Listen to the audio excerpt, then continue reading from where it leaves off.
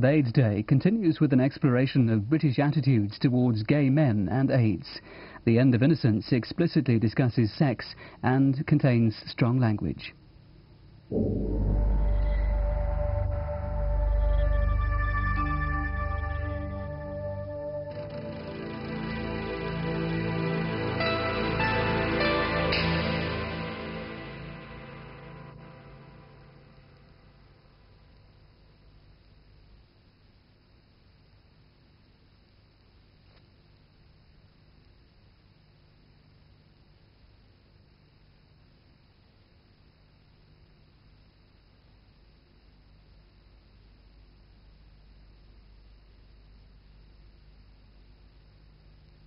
Now, what are you going to be getting up to this weekend, especially if you're young, free and single?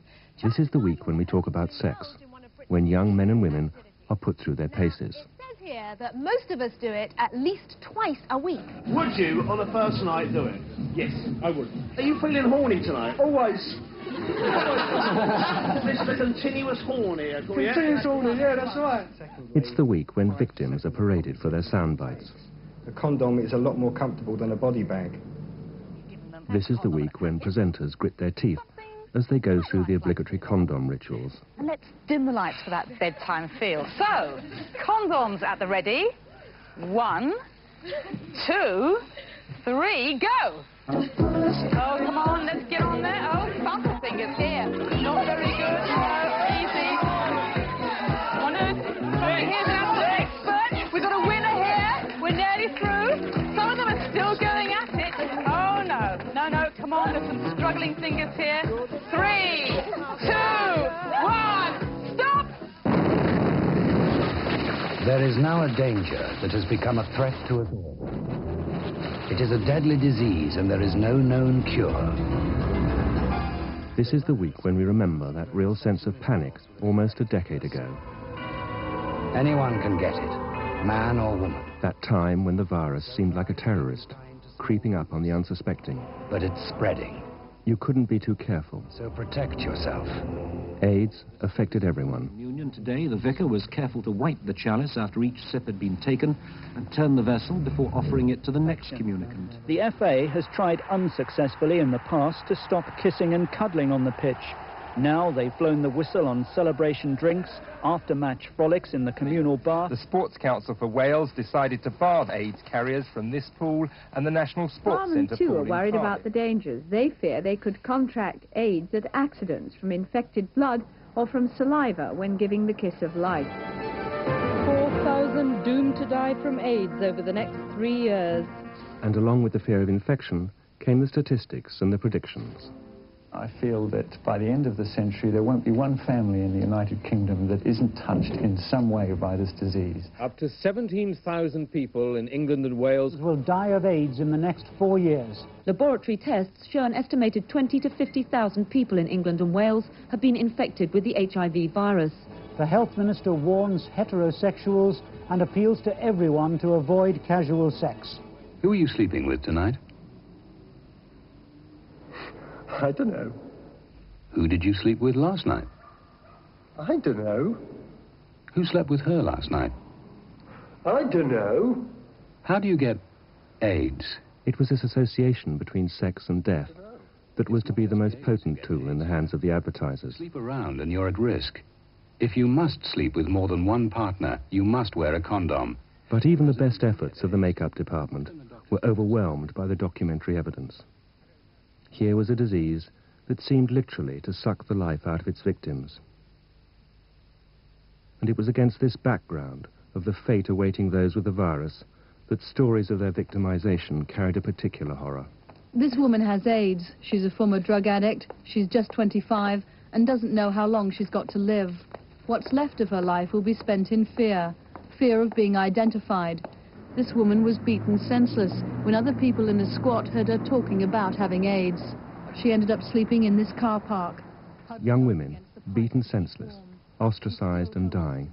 It's like getting a death sentence. It's like, and you're left just in nightmares. You're living your own nightmare. And it was this nightmare medieval aspect of the suffering of AIDS patients that briefly attracted the media to the leperization of AIDS. Kaposi's sarcoma, the outward and visible sign of an imagined depravity. And it took a medieval figure to express the thoughts of the silent majority. Mr. Anderton told a conference that people at risk were swirling around in a human cesspit of their own making. In a newspaper poll, 55% agreed with the views of the Chief Constable of Manchester. And this retributive theme was further developed by one member of the royal family.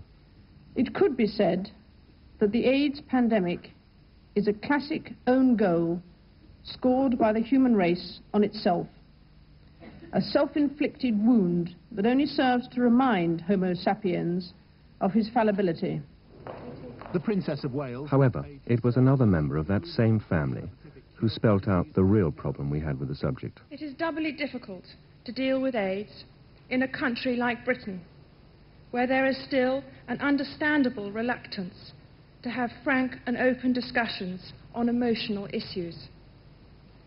We need to learn how to break through this barrier of inhibition before we are ready to face fully the challenges of AIDS.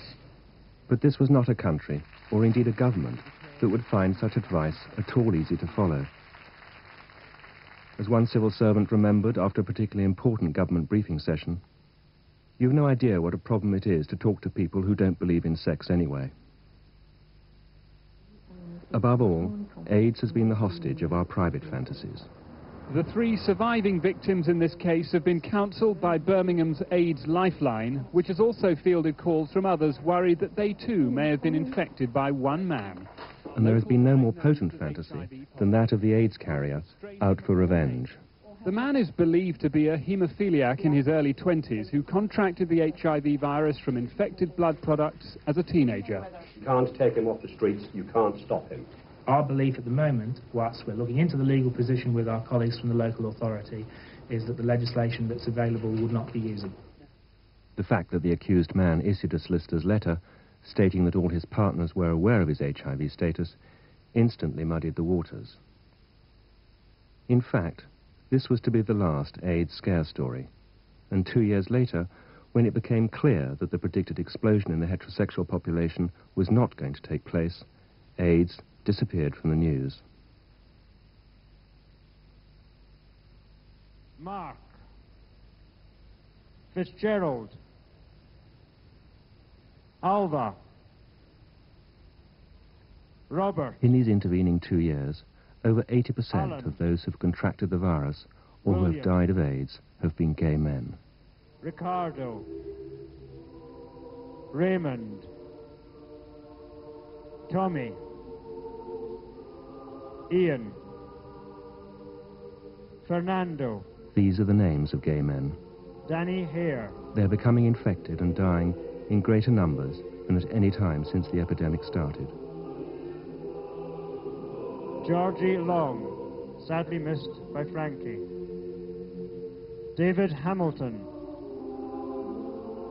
Martin Christopher Finn, True Love Always, Philip Rose, It is not true that AIDS affects everyone. Laurie Starrett, It overwhelmingly affects gay men. Baby Your Star, Gay identity has been bound up with the AIDS epidemic. Alan Ashby, How could it be otherwise? Mark Coopey, With the death of friends and loved Tony ones, Allen, when multiple bereavement has become a fact of life. Raymond, Yet they're gay men. They are different. Mark, Alan, As one journalist remarked during the height of the AIDS scare, it was like dealing with a foreign story. They happened to other people in other countries, yet it was happening here in this country, but to very foreign people.